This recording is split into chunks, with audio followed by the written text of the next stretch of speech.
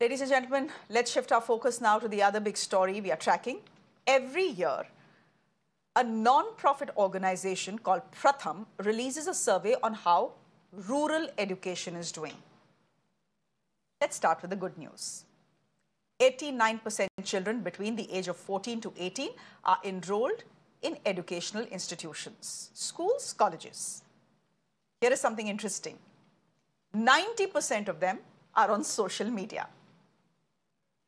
Now let's get to the not such good news. Most kids in rural India between the age group of 14 to 18 cannot do basic class 3 math. 14 to 18, and they can't do basic class 3 math. 43% cannot read English sentences. 25% cannot read standard 2-level texts in their own mother tongue, in their own language. But when it comes to technology, they are clocking in higher levels of mastery. 89% of them have smartphones, 90% have used social media, and 66% of them can set an alarm. 90% of the rural kids surveyed between the age group of 14 to 18 have smartphones at home, and more boys own a smartphone compared to girls. Child labor still exists. That is what the report is illustrating. 33.7% kids worked for more than 15 days in the month of December. Those who don't attend school or college, well, 55% of them don't do it because they are working. What is the report telling us? I'm putting that question to my guests who are joining me this evening. Thank you very much. Praneet, Mungali, you're a trustee at the Sanskriti group of schools. Thank you very much. Vinesh Menon, CEO at Ampersand Group. Thank you very much. Vinesh, what is this report telling you? To me, I mean, I'm looking at the report, and of course, it's a 22-page report, and there are many more pointers to it. But what it is telling me is that when kids are going to school, there are learning gaps, which is very obvious, but they seem to be picking up technology very quickly.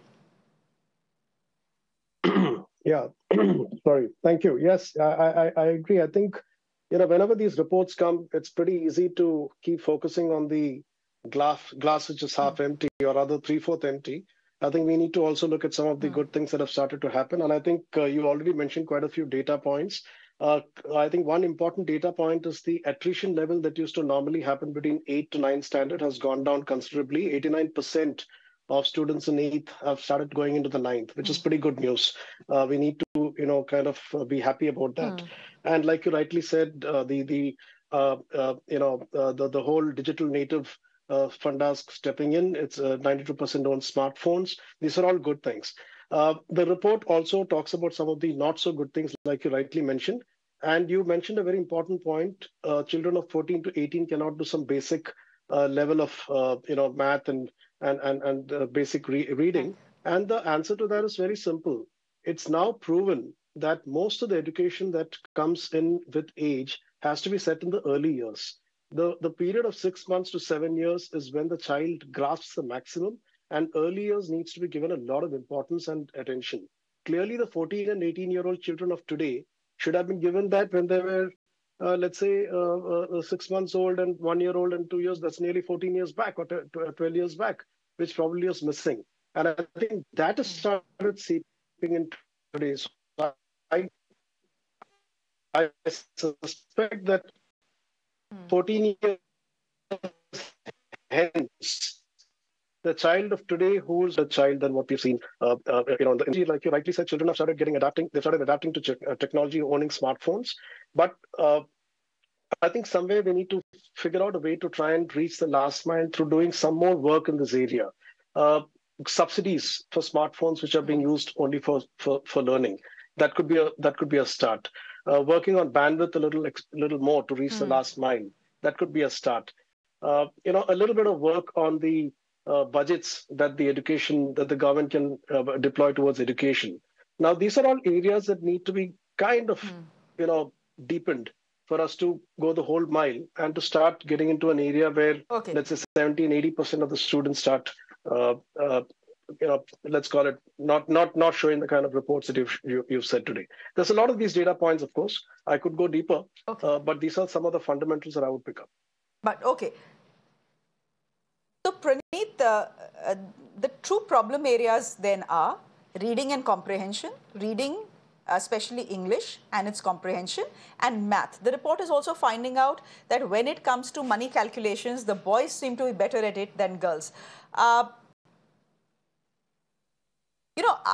just wondering if what the report is telling us about how children in rural area between the age of 14 and 18 are adapting to technology. The fact that 90% of them are on social media, the fact that 90% rural homes have a cell phone. I'm just thinking to myself, these kids obviously are smart enough. They're not dumb kids, they're smart kids. If they're adapting to technology very quickly without anyone teaching them getting to social media, etc. Now, if they're smart enough to adapt to technology, why are they not smart enough to do basic math, which is class 3 math for a 14-year-old or a 15-year-old or a 16-year-old? The problem clearly is then not with the kid, it's with the way we teach kids. That's a pertinent point, Shreya. And like Vinesh pointed out earlier, the roots of this are in a couple of factors. Firstly, most of these children are coming from households where they're first-generation learners, especially because the focus of this survey is in the rural areas. So they do not have the advantage of parents who have had access to a great formal education. So in that sense, they're hamstrung by the fact that they don't have an advantage of starting school early, and even when they're starting, the environment at home isn't necessarily prioritizing it. And even though the focus of the study is from 14 to 18-year-olds, there is a big gap because in India, compulsory education is only till age 14. So from age 14 to age 18 onwards, the enrollment ratio drops. That's a worrying sign. And there are gender differences there as well. So many of these students, they haven't had access to a strong foundational program from their early age. That's a problem. They're first generation learners where their needs are very different. That needs to be mapped very accurately. That's a challenge. Coming to the point of technology, which you made, Shreya, the power of technology and how simple it's been made is that it's very easy to adapt it, especially when it's for recreational use and entertainment use, and powerful algorithms of social media, companies else, etc., make it very simple and easy to use, where you can spend a lot of time and get very little in terms of educational content out of it. So a lot of the technology in COVID didn't really help, where the kind of disruption that COVID caused of online learning and children, even though they had access to smartphones at that time, they had to be shared. So the 2 years of the loss of learning during COVID, gave a blow to children who weren't starting from a very strong base to start off with. And technology, if it's used correctly, if it's used in a manner where educationists are using it to accentuate the learning, it can be a great tool. It can also be a very big distraction if you're just given children, who have access to smartphones and parents don't know what they're up to. But here's the point, Praneet, and I wonder if Vinesh also wants to come to this. But anyhow, go ahead. I had another quick point I wanted to make. I understand if kids in rural India are not picking up English very well, that 37% of them will not comprehend an English sentence. That's fine. It's not even important, many people can say. But if you're not in a position, if 25% are not even comprehending or in a position to write or read in their own mother tongue, that's worrying. So who's this directed Vinesh, to? would Anyway, you want to, I'll take it. Yes, it is worrying. It is worrying, but I think relatively, if you look at comparing to what it used to be earlier, it is improving. So I think it's been a pretty slow start, but I do believe that 2%. the pace of change has started to improve. So that is, we need to take cognizance of that. The second part of what I just wanted to extend to what Praneet had mentioned is also the way we teach has gone through a significant change. The whole pedagogical change in terms of bringing in a much more experiential kind of a learning, getting the whole teaching to be much more exciting to the children rather than just pure rote learning. This has found its way into the urban and tier 1, tier 2 kind of cities and private schools. But there's a big gap in taking this into the government schools. Now, the fact is that these children are still next-gen children. It doesn't matter whether they are in government schools or private schools or rural or urban. These are next-gen children. And these children are starting to get exposed to a big, wide world of the internet out there and social media out there. And therefore, the way they see their surroundings is very different from the way the children of yesteryears used to see. And therefore, we need to adapt our teaching also accordingly. So are the government teachers getting enough training towards doing this? Are they even realizing that there is a massive change in the way they need to bring their entire teaching methodology? Do they have the right kind of digital equipment inside the classroom? These are probably areas that we need to worry about. Having said that, I think that whole shift in terms of what you just mentioned, the 25%, I think over years will keep coming down, because the very fact that you're now exposed is also going to make you start doing a lot of self-learning. I'm given to understand in the same report that nearly 60% of the children are involved in some kind of educational activity, at any point of time. And this is very, very encouraging, which also means that they're trying to learn on their own. And that, I think, should take care of that issue that you had just mentioned about. Praneet, before we end, I have some exposure to village education because, all of us come from villages. You go back there, you see how schools work there. My experience is, A, the teachers will not show up. If they show up, there are way too many kids. So you'll have an older student teaching the younger ones, and the older ones can do exactly what they want to. I'm sure this is not a template for all places, but I'm thinking if this is how it works in my village, probably this is how it works in many, many villages. Cheating is rampant. Cheating is rampant. Everyone will pass because they know they can cheat, because their teachers will encourage them to cheat.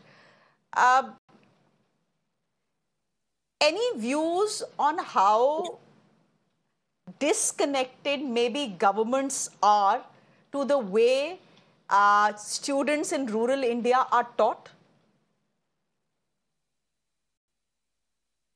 Again, who's the director? I think the nub of the problem there, Praneet, is that in any kind of a structure where you're uncoupling accountability from the actual results over there is an inherent problem over there where in a private setting, if you would think about it, if there were students in a school who would consistently underperform, there is no way that the principal of the school or the teachers of the school wouldn't have some accountability, either from the parents or, people simply wouldn't go to that kind of a school. So a system where a formal structure of almost a report card for how the school teachers and how the principals are performing, that needs to get more robust. But there are some bright sparks, and there are bits of good news there, Shreya, because in some states, they are bringing this forth. They are bringing, they're using technology to bring forth more accountability, taking balanced scorecards about the children's performance, tying that up with,